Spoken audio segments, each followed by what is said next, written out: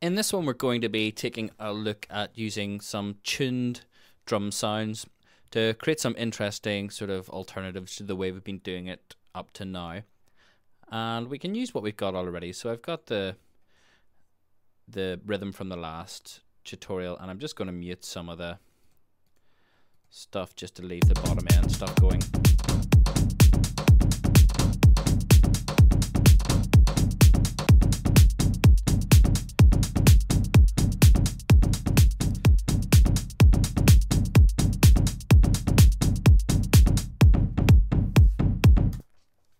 And what we can do is just add in a simpler instrument.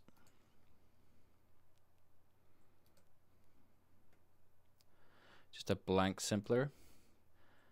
And then we can search through our drum folders and find something with a bit of a tone to it.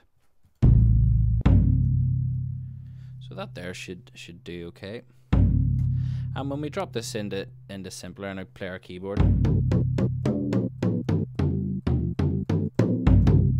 we can get some interesting sounds.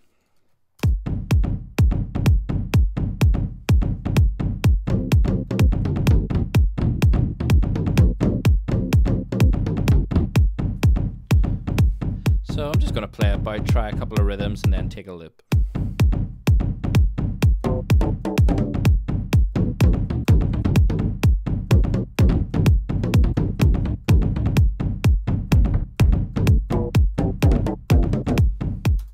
So we got some random rhythms in there, and I'll just quantize them, and then we can just go through and see if there are any good loops.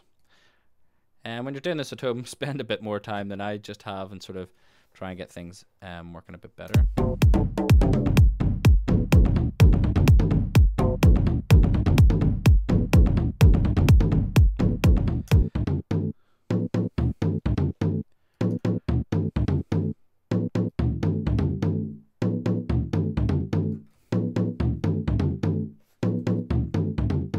So we've got a cool wee rhythm there, and what we can do is on our drum rack, I'll just bring the sort of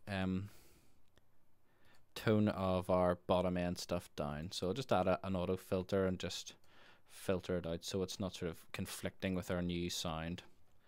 And I'll copy that across to the other one.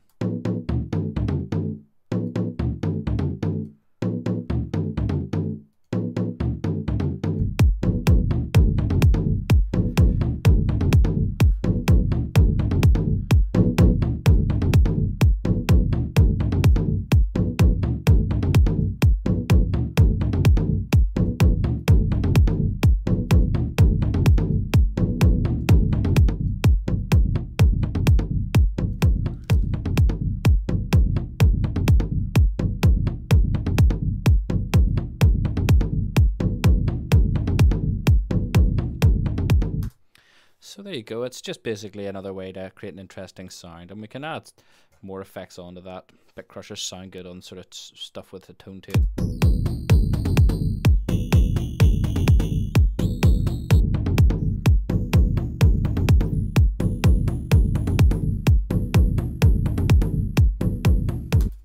And the last thing we're going to do is just look at the resonator plugin, and this is a pretty cool plugin.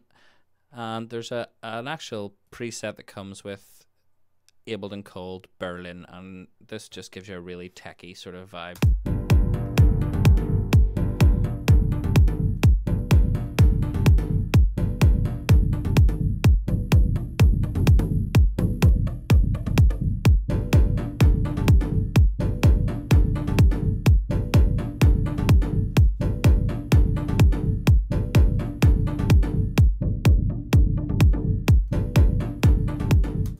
And if we add some delay on to that, bit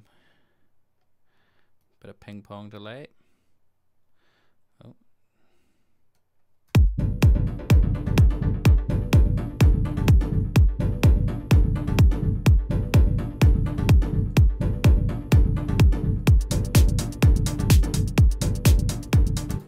You can then sort of make rhythms into sort of tuned instruments and sort of stabby sort of sounds.